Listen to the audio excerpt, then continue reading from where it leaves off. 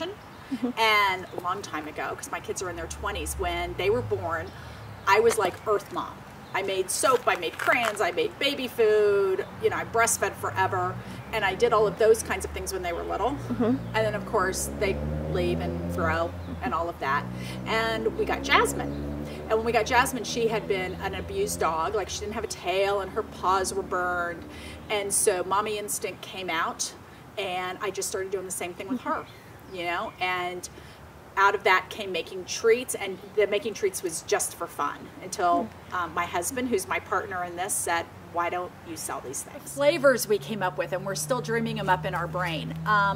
Wanted something that we already knew that Jasmine liked. So peanut butter was a natural, because she loves anything that smells like peanut butter. And we also have a friend who sells dog food, and she had said, wow, if you could come up with a really good peanut butter one, that would be great. The other things came from just things that she likes. Apple cinnamon, it just smelled really good to me. She liked it. There were a couple that we tried that she didn't like so much, so we didn't do. We thought, well, if she doesn't like them, they're not worth it. But everything that we have, she really does. Didn't know this, and this is not our first dog. My husband's always had dogs. I married into dogs, and we had a couple other ones. What I didn't realize is that dogs eat more with their smell, actually, than they do with their taste buds. I know humans, I mean, I probably wouldn't eat anything that smelled bad, but I eat a lot with my taste buds. But dogs are kind of the opposite. So it was really important that the treats smell really good, that you can tell what they are. If they're scentless, she's not, you know, going to go for it at all. And I think the smell is also important, because as a dog parent, when you open up the bag, you want it to smell really good. And I think ours do.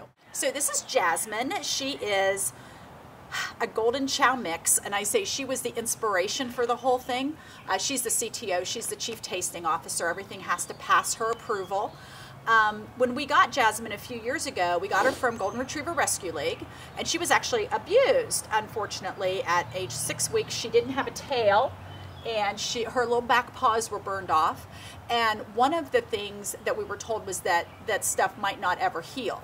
And it has. It's fabulous. She has a great tail. Stand up for me. Want to show your tail?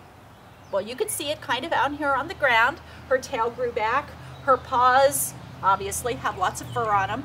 And our vet really feels like so much of that has to do with how we fed her.